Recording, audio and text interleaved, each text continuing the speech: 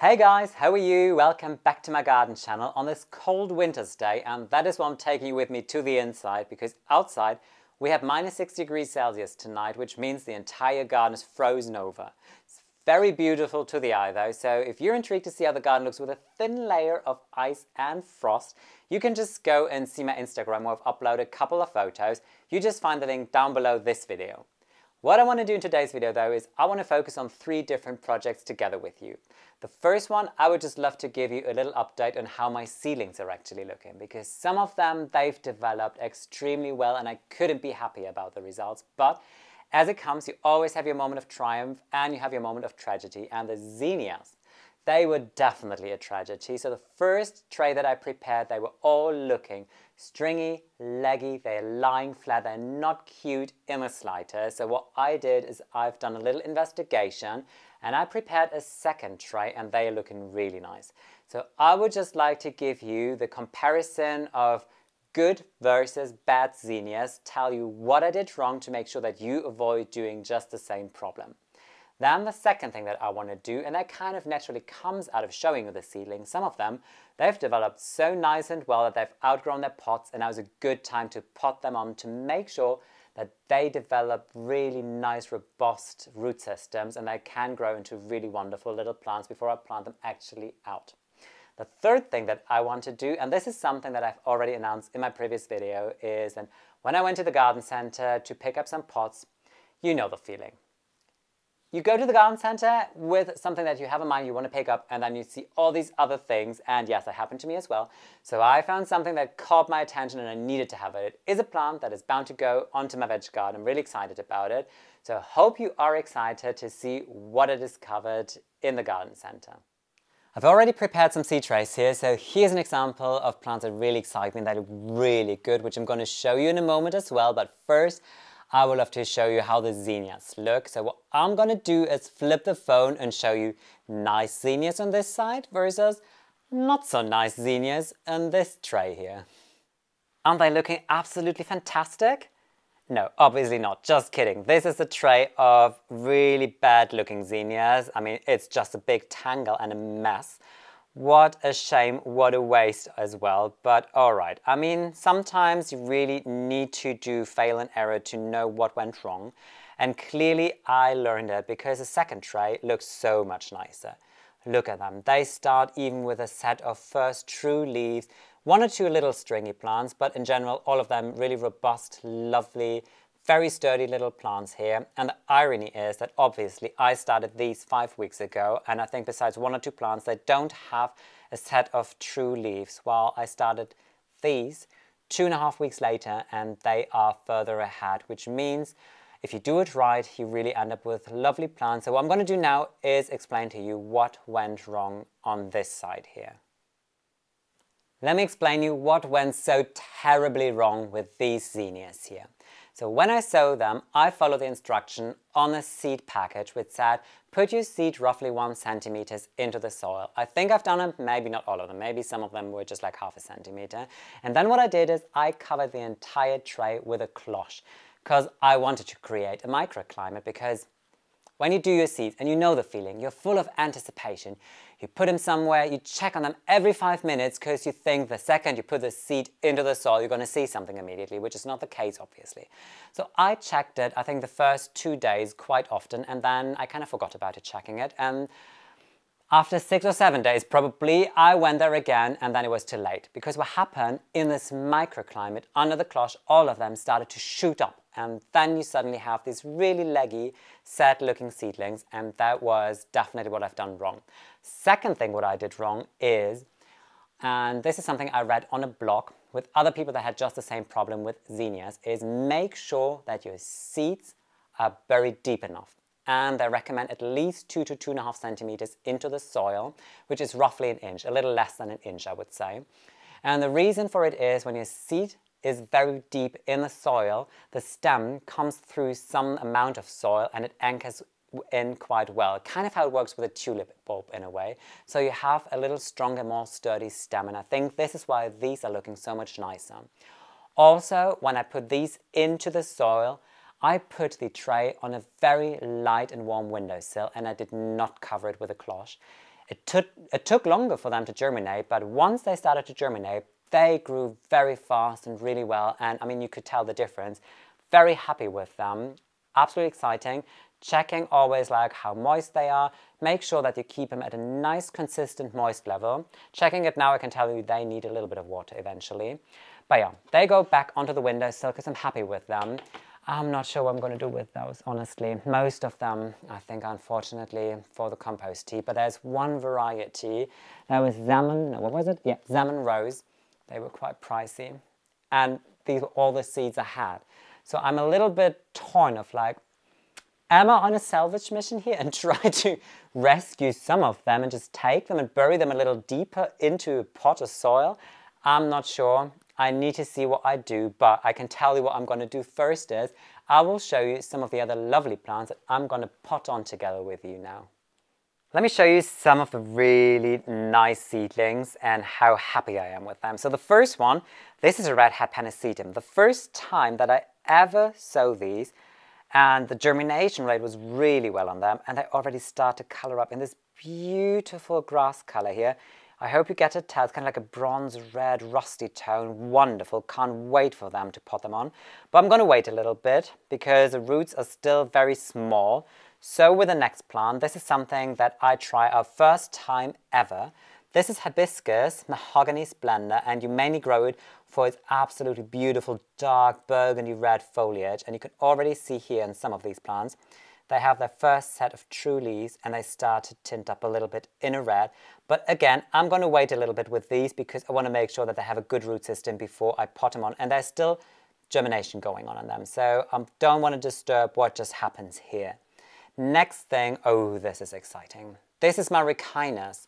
I sowed together with you in my previous video. I mean, this really grows into a big tree in its natural habitat. It does not here, obviously, because it's not hardy enough.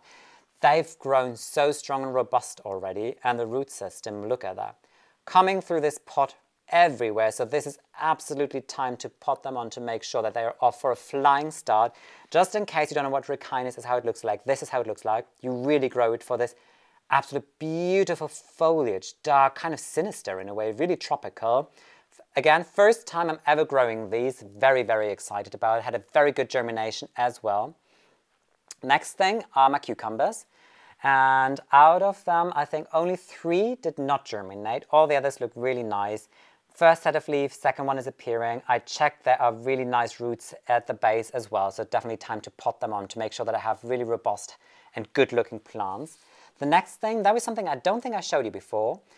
This is a climber and the name is very complicated. This is how it is, Cobae scandens or something. Or maybe cup and saucer, maybe you know it. Again, something I've never grown before. I saw it in other gardens before though. They have these beautiful kind of blue bell-shaped flowers and a climber. Very wonderful, good germination, strong plants. They start to build the first set of leaves and I absolutely need to pot them on as well. What else do I have in here? Some bell peppers. This is sweet chocolate. Yeah, they really take a long time. Like to germinate, they took very long, and now they're sitting there for 2 weeks not doing anything, so I'm kind of intrigued to see what happens. And my Rebecca cherry brandy, I mean, I love them. This is absolutely one of my favorite Rebecca's there is. I always sow it. Very good germination rate. They start with the first true set of leaves. Very happy. You get to see even that they are kind of like a little reddish here and there. Beautiful. So what I'm going to do now, obviously, I will start potting up my ricinus, my cucumber, and that Cobae something, what is it? Cobae scandens together with you. The last thing that I want to pot up today is what I found in the garden centre, and I'm excited if you are familiar with that. It is a pineberry, and quintessentially what it is a white strawberry, which according to my research has been bred in about 1850 in Northern America, and it is a crossbreed between a Chilean strawberry, which is white, and that was the mother plant, and then a Northern American red strawberry. But since the mother plant was white, these are as well. So pine berries are white, and the seed on the outside are actually red. It is called pineberry because some people think that it tastes like pineapple a little bit. But then I read in blogs, just because it's white, people want to make it taste like a pineapple, and it tastes nothing but a pineapple. Apparently, when it's fully ripened, it tastes like the sweetest, juiciest strawberry you could possibly imagine, and I was sold. I was like, oh yeah, that sounds really good to me. And I'm also intrigued by the color in a way. They came already to Europe, I think, then in the 19th century, but they were never really successful. And I think the reason for it is because when you see white fruit, it doesn't really seem to be like so juicy or ripe like a red, beautiful strawberry. Still, I was always intrigued by them. And now is an amazing opportunity to grow them since I have all the space in my new veg garden back there. When you want to grow them in your own garden, they require just the same things that any other strawberry wants. So definitely full sun, like most fruit and vegetables definitely want to have. A nice rich soil, and this is all they want to have. I'm really excited about them. As you can tell, they come in this bag with a little bit of soil in here, so they are root cuttings. I tried to pick those bags where I could see little leaves already appearing. So some of them already have first shoots coming here, which is lovely. So what I do is, obviously, I put them in a nice, good-sized pot, keep them inside up to beginning of May, when there's no risk of frost anymore, and then I plant them out where they're bound to go. I'm not sure if I'll be rewarded with fruit already this year, but if not this year, then definitely next year. You know what we're going to do? I open one bag together with you. So this is how the fruit is supposed to look like. White fruit with red seeds. Very intriguing. So let's see, let's open it.